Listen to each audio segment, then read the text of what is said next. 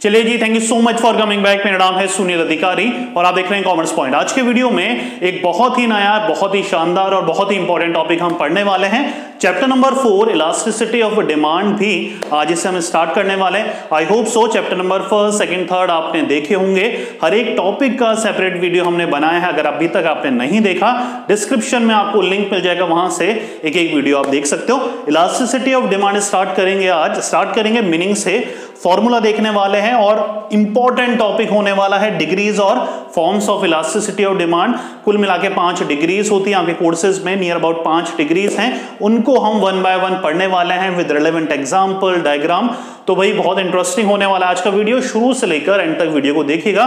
और जो बच्चे भी सेशन में जुड़ गए हैं, प्लीज कमेंट बॉक्स पे यस सर लिख के भेजिएगा, ताकि मुझे पता लग सके इतने बच्चे सेशन को अटेंड कर रहे हैं।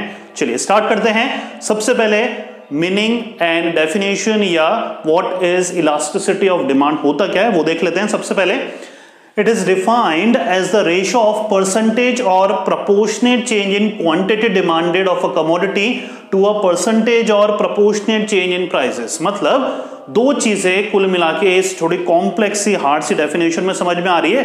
क्वांटिटी डिमांडेड और प्राइस, इन दोनों के बीच में एक नेगेटिव रिलेशनशिप रहता है, राइट। उन दोनों रिलेशनशिप को जब हम शो करते हैं परसेंटेज की फॉर्म में, तो इसको हम ईडी या ईपी, इलास्टिसिटी ऑफ डिमांड या प्राइस इलास्टिसिटी, हम इसको बोल सकते हैं। ईडी या ईपी से हम इसको डिनोट करते हैं। हो रहा है बच्चों क्लियर? इसका सिंपल सा शॉर्ट फॉर्म में फॉर्मूला क्या बनेगा? परसेंटेज चेंज, डेल्टा होता है change in quantity demanded upon percentage change in price, right. जब क्वांटिटी डिमांडेड और प्राइस को हम परसेंटेज की फॉर्म में डिनोट करते हैं तो हम उसको इलास्टिसिटी ऑफ डिमांड बोलते हैं, राइट। दोनों की परसेंटेज फॉर्म में इंक्रीमेंट या डिक्रीमेंट हम मेजर करते हैं इस फॉर्मूले के थ्रू। यस और नो? अब देख लेते हैं डिग्रीज क्या होती हैं, डिग्रीज और forms of elasticity of demand. कुल मिला के 5 डिग्रीज है, 1 बाय 1 सारी हम डिस्कस करने वाले हैं इसी वीडियो पे। सबसे पहली है परफेक्टली इलास्टिक डिमांड। कौन सी है? Perfectly elastic demand. इसका फॉर्मूला या ईडी का डिनोशन क्या होता है यहां पर? ED equals to infinity. ये याद करने वाली चीज है बच्चा लोगों, right. Perfectly elastic demand, ED equals to infinity. अब इसमें होता क्या है देखिए, इसमें प्राइस हमारी कांस्टेंट रहती है, प्राइस हमारी कांस्टेंट रहती है और डिमांड, क्वांटिटी डिमांडेड इंक्रीज या डिक्रीज होती है। अगर क्वांटिटी डिमांडेड के इंक्रीज और डिक्रीज होने से प्राइस में कोई इफेक्ट जब नहीं पड़ता है, हम उसको बोलते हैं परफेक्टली इलास्टिक डिमांड। यस और नो? हो रहा है बच्चों क्लियर? अब इसके थ्रू, राइट, हम एक टेबल या स्केड्यूल बनाते हैं। देखिए, प्राइस कांस्टेंट रहती है, जैसे मैंने आपको मीनिंग में बताया, 10 10 10। क्वांटिटी डिमांडेड हमने इंक्रीज कर दी पहले केस में 10 से 11, फिर डिक्रीज कर दी 11 से 9। प्राइस में कोई चेंज आया? नहीं आया। जब क्वांटिटी के इंक्रीज होने से या डिक्रीज होने से प्राइस में कोई चेंज ना हो, हम उसको ईडी इक्वल्स टू इंफिनिटी या प्राइस इलास्टिक या परफेक्टली इलास्टिक डिमांड हम बोलते हैं। यस और नो? चलिए अब ये डायग्राम देख सकते हैं हम।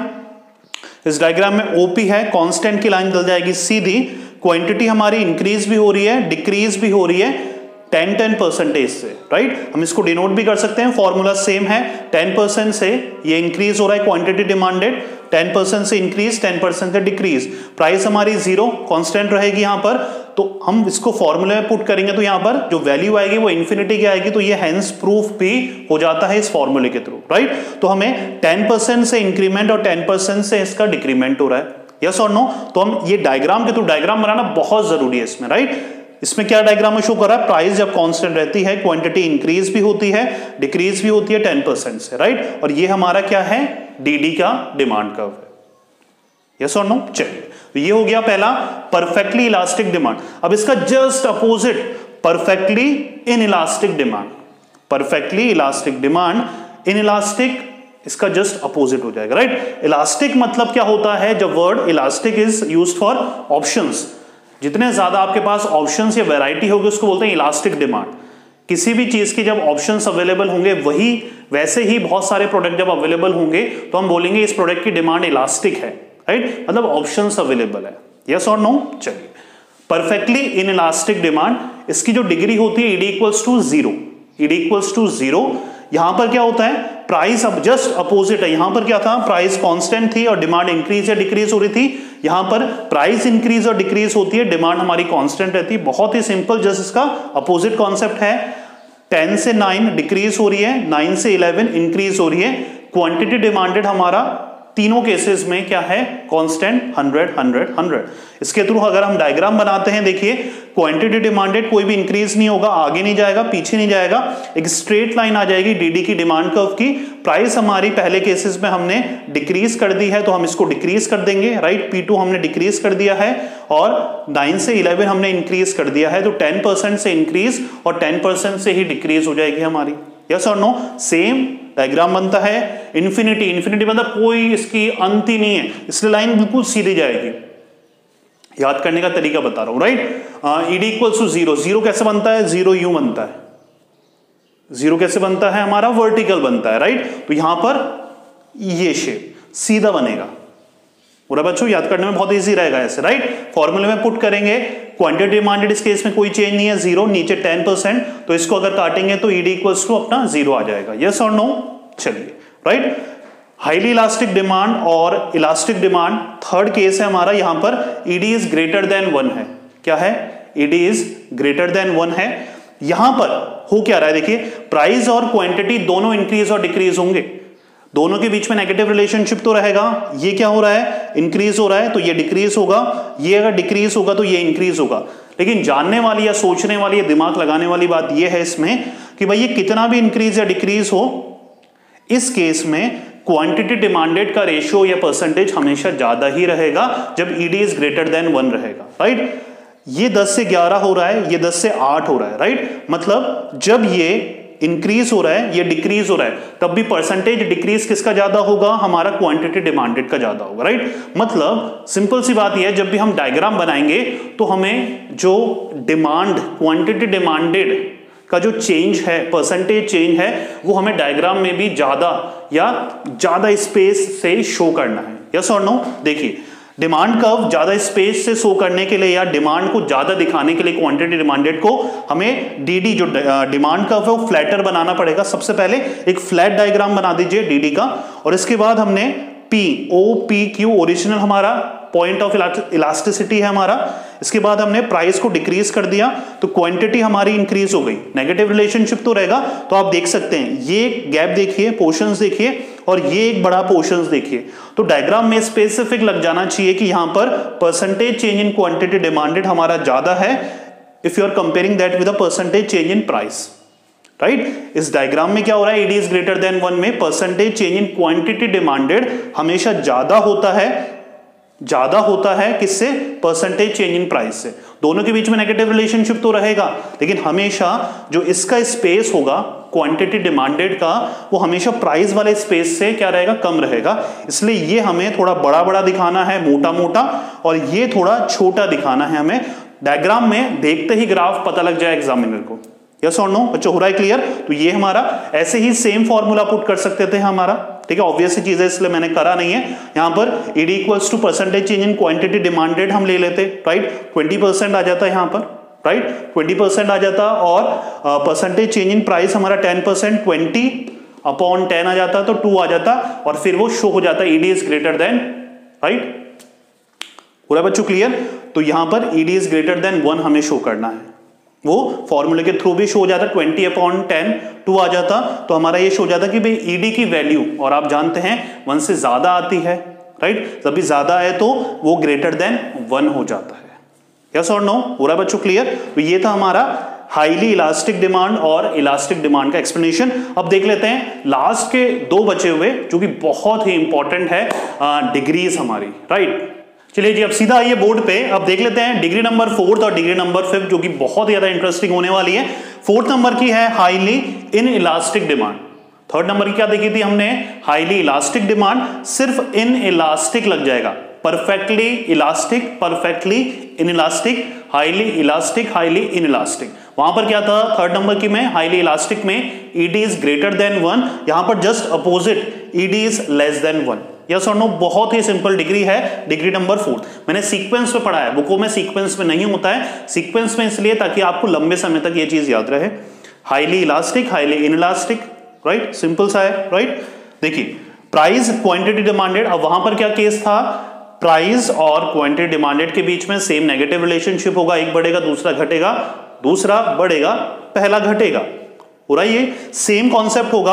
अब यहां पर वहां पर क्वांटिटी डिमांडेड परसेंटेज से ज्यादा बढ़ रही थी, यहां पर प्राइस का जो परसेंटेज है वो हमें ज्यादा दिखाना है, सिंपल सा। देखिए 10 से 12 ये क्या हो रहा है, इंक्रीज हो रहा है, क्वांटिटी डिमांडेड डिक्रीज तो हो रहा है लेकिन लेस परसेंटेज से, राइट। तो ये स्केड्यूल में क्या शो हो रहा है कि प्राइस और क्वांटिटी डिमांडेड की नेगेटिव रिलेशनशिप है, लेकिन साथ ही साथ जो परसेंटेज चेंज है वो प्राइस का ज्यादा है if you are comparing that with quantity demanded, yes और नो। डायग्राम में सेम शो करना है, वहां पर हमें क्वांटिटी को ज्यादा दिखाने के लिए डिमांड कर्व हमें थोड़ा सा फ्लैट बनाना पड़ रहा था, यहां पर थोड़ा पतला स्टीप बनाना पड़ेगा हमें। देखिए इससे क्या होगा कि ये जो प्राइस वाला पोर्शन है वो अपने आप ही बड़ा दिखेगा, देख सकते हैं हम बोर्ड पे, डायग्राम से ही पता लग रहा है कि ये पोर्शन ज्यादा बड़ा है जिसमें 20% है और 10% वाला पतला है, राइट। तो हमें ये ध्यान रखना है जब भी ईडी ग्रेटर देन 1 बनाना है तो चौड़ा बनाना है थोड़ा डिमांड कर्व, और ईडी लेस देन 1 बनाना है तो थोड़ा सा पतला बनाना है, राइट। P से P1 इंक्रीज होगा, क्वांटिटी हमारी डिक्रीज होगी 20% और 10%, फॉर्मूले में पुट करेंगे change in quantity demanded QD, right. QD कितना है हमारा 10%, 10/20 परसेंटेज हो जाएगा ये, राइट। अगर हम इसको कट करेंगे 0.5 आएगा जो कि लेस देन 1 है, वहां पर क्या आ रहा था 2 आ रहा था, राइट। 20/10 था, क्वांटिटी डिमांडेड क्या थी 20 थी, प्राइस 10 था हमारा, तो 2 आ रहा था जो कि ग्रेटर देन 1 होता है, तो हमारा ईडी ग्रेटर देन 1 होता है, ये लेस देन 1 हो जाएगा, राइट। तो ये हमारा प्रूफ भी कर सकते हैं through a particular formula, right.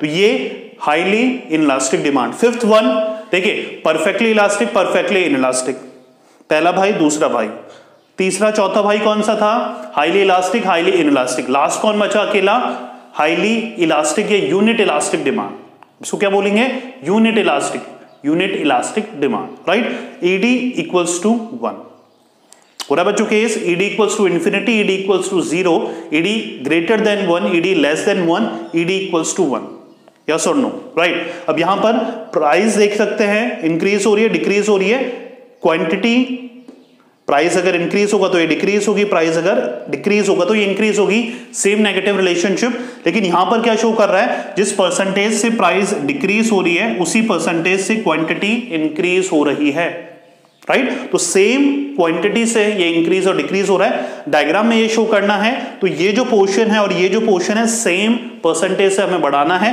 दोनों डायग्राम से ही इक्वल लगने चाहिए। वो कब लगेंगे, जब बिल्कुल मिडिल में आप एक लाइन खींचेंगे, प्राइस हमारी इंक्रीज हो रही है, क्वांटिटी हमारी डिक्रीज हो रही है, लेकिन ये जो गैप है 10% दोनों में इक्वल है, फॉर्मूले में 10% ईडी इक्वल्स टू 1 ही हमारा प्रूव हो जाएगा, राइट। सिंपल सा कॉन्सेप्ट है बच्चों, क्लियर हो रहा है। आई डोंट थिंक सो किसी टीचर ने आप लोगों को ऐसे इतनी सिंपल लैंग्वेज में समझाया होगा।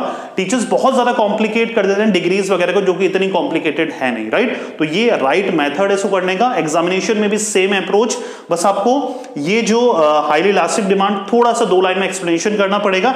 एक्सप्लेनेशन आप इसके बेसिस पे कर सकते हैं कि भाई दोनों में नेगेटिव रिलेशनशिप रहेगी, लेकिन in that particular cases change in quantity demanded will look a slightly greater than the change in percentage in price, yes. तो ये हमारा डिग्रीज और forms of elasticity of demand हो गया।